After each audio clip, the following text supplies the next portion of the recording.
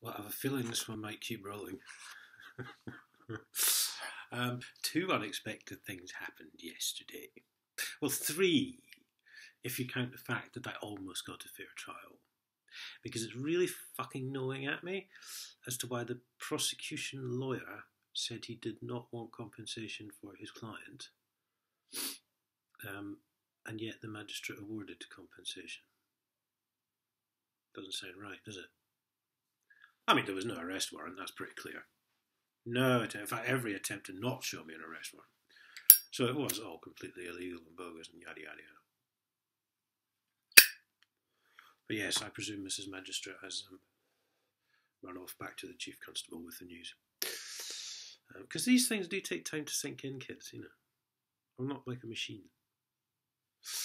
But yes, I would love an explanation on that one, as to why the prosecution lawyer clearly stood there and said his client did not want costs and suggested, compensation, and suggested £85 costs. And the magistrate then went ahead and gave him compensation. Anyway,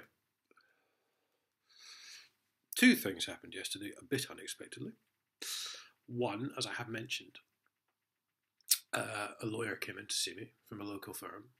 He was duty brief. They'd asked me on a number of occasions if I wanted legal advice. I said no.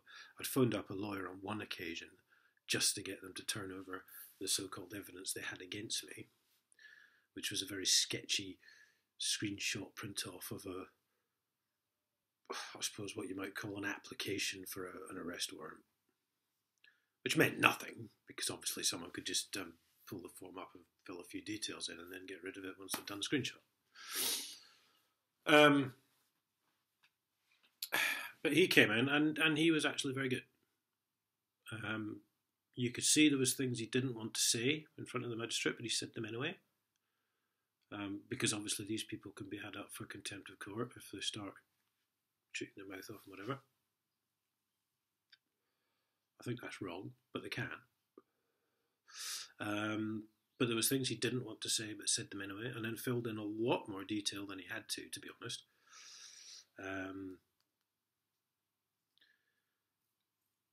And there was something, I can't remember what it was, there was something very simple. There was a line of evidence which came from a completely different place altogether. I forget what it is now. And when I remember, I shall have to think about that, because I thought at the time, what was that doing in there? Anyway, but yes, he came in and did a fairly sort of sterling job. There's a lawyer I'd like to have represent me, is all I can say. And then, secondly, some health worker came in. I've got a bit of paper somewhere. Yes. CPFT Specialist Services. Cambridgeshire and Peterborough NHS Foundation Trust. There you go. So this woman came in from these people and said, do you want to chat about general sort of health issues and stuff like that?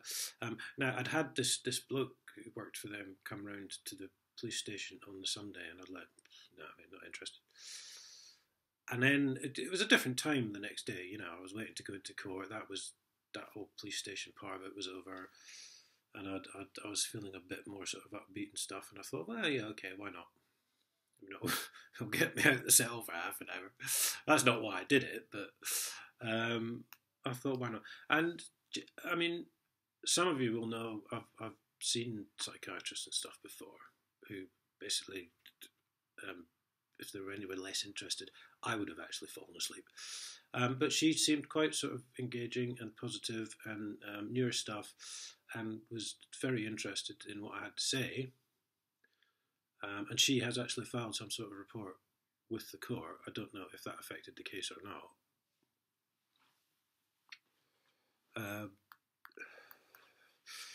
And I think I have possibly dealt with these on one occasion before, I'm not sure. But yes, slightly, just a little bit, restores my faith in the system. I'm not going overboard here, but just that was two welcome interventions, shall we say. Can't obviously say what had happened if I hadn't spoken to the lawyers particularly, or if I hadn't spoken to her. But really, yes.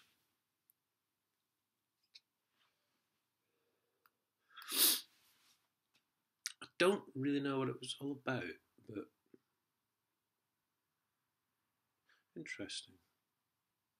Anyway, as I say, I'm sure there'll be more about the weekend's events as I continue to cogitate over them. Thank you for watching.